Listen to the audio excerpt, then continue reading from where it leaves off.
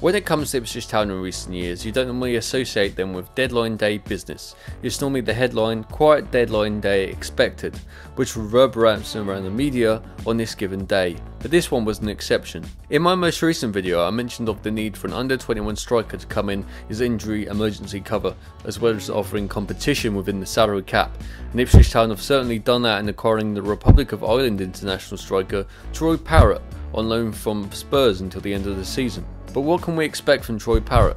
The 18-year-old 6'1" striker has been a prolific goal scorer throughout youth level at Tottenham, scoring 31 in 38 appearances in the under-18s, under-20s and the UEFA Youth League.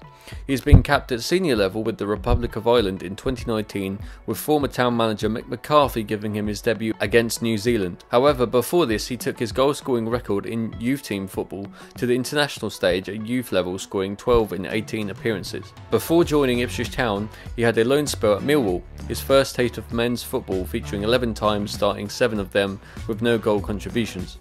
However, unlike his time in youth football, he struggled in front of goal. He missed 11 games of the start of the season to begin with due to an ankle injury. And during his time at Millwall, he featured 7 times as a striker, with the other 4 coming as a left winger, commonly featuring in the 4-2-3-1 system, the same system that Ipswich Town currently play.